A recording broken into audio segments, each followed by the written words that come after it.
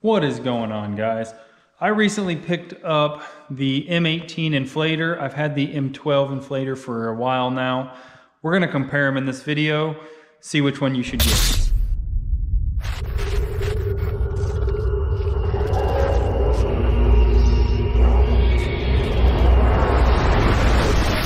First thing you're going to notice is just how much smaller that M12 is than the M18 inflator. Next, we're looking at hose length. On the M12, we are 27 inches from the tool to the end. On the M18, we are 38 inches, so we've got 11 inches more of hose length. For this test, I'm using an XC8 in the 18 volt and an XC4 in the M12 inflator. Just want to make sure we have plenty of power. Both batteries are fully charged. The M18 battery slides into that slot right there. The M12 battery goes right here on the bottom. When you look at the screens, they are very similar.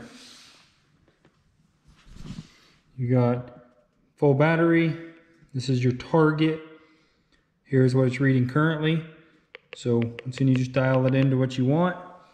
We get the same thing up here. This one actually doesn't show a battery indicator. My guess is that's because on these you have them on the front of the battery. But same thing, there's your target. Here's what it's currently reading. You just dial it into whatever you want. Another difference between these two is the M12 will go down to 5 psi is the lowest it'll go, whereas with the M18 it's actually 10 is the lowest pressure it'll go to.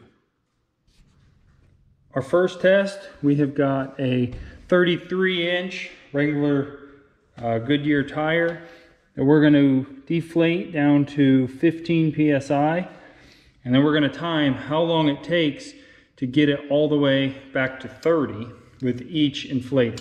So right now I'm just going to check the pressure. So we're at 29 right now. We're going to deflate this thing down to 15 and then see how long it takes. Okay, we got this down to 15.5. Let's go ahead and let a little more out. So there we're at 15 on the dot. Let's see how accurate. Starting with the M12, we'll go ahead and turn it on.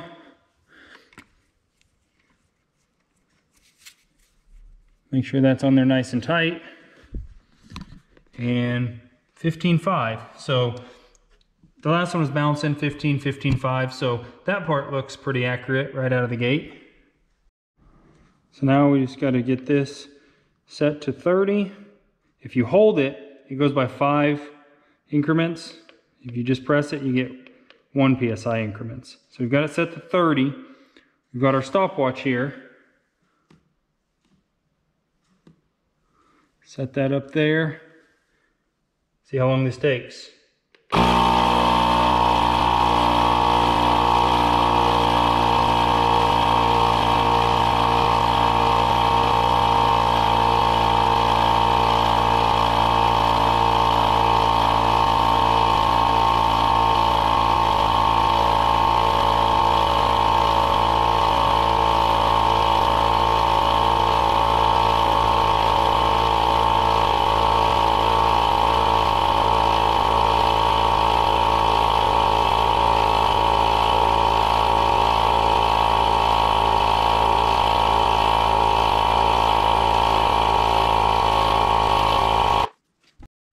So we ended up at 4 minutes and 47 seconds. It stopped right at 30 psi. We used, looks like, 1 bar of battery. So now, once again, shows right on 30 here. Let's see what our gauge shows, see how accurate it stayed throughout the entire time. So right on 30. So pretty impressed with that. Now I'm just going to go ahead and lower the pressure back to 15. We'll repeat that same process with the M18 inflator. So we've got it down, it's reading 15, 15.5, kind of bouncing back and forth. So let's do the same test here. Turn our M18 inflator on. Make sure this is on there nice and tight.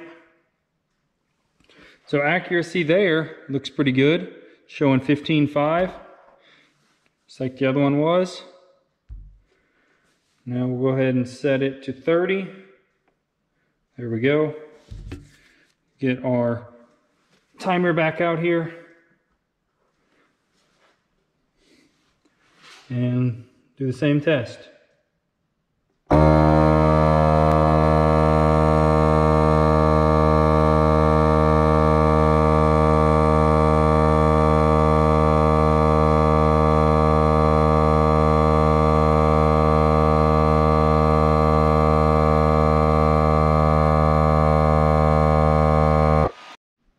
So we ended up at 2 minutes and 13 seconds.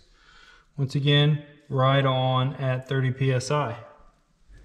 Just like before, go ahead and turn this off. We'll check our pressure using our gauge. See how accurate we were. Right on 30 psi. Now what we're gonna do is I've got a decibel meter here on my phone set up. I'm gonna have it in the exact same place, the inflator against the tire, so we get the same distance on each test. I don't suspect this thing is super accurate, so I'm not paying attention to how many decibels it makes per se, but what it'll do is it'll give us a good comparison between the two systems.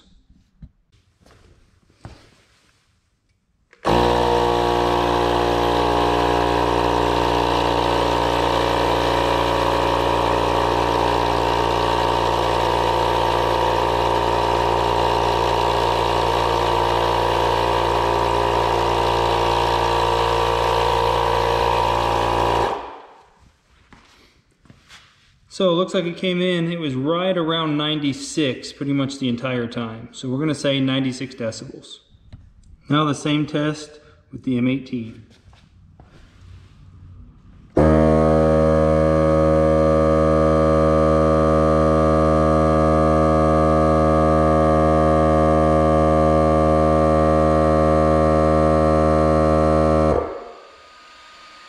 So that one came in almost the same 96, it bumped up to 97. So the M18 is just barely louder, but normal, real life, I can't really tell a difference. They're the same volume.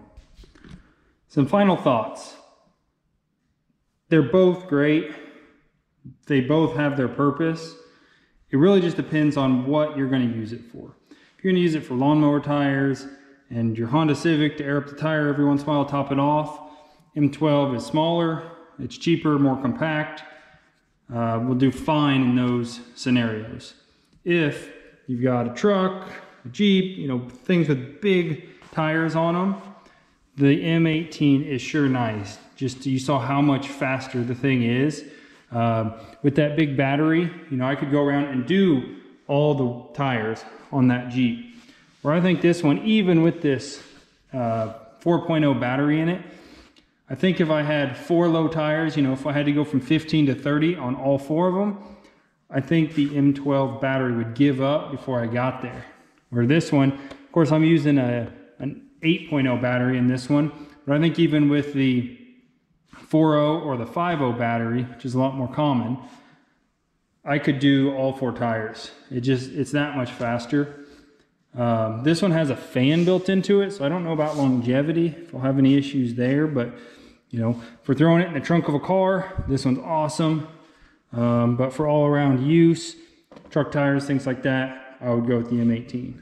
Another note, on the M12, the hose kind of wraps around it and snaps in, where this one has got this thing to wind the hose up on the back.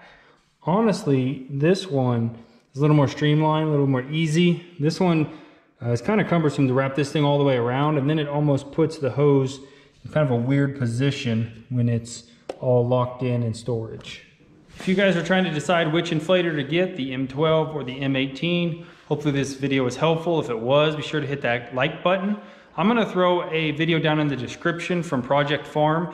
The guy does an awesome job of in-depth comparisons across all different brands. He's not sponsored by anyone, so his videos are great because you know you're getting the truth.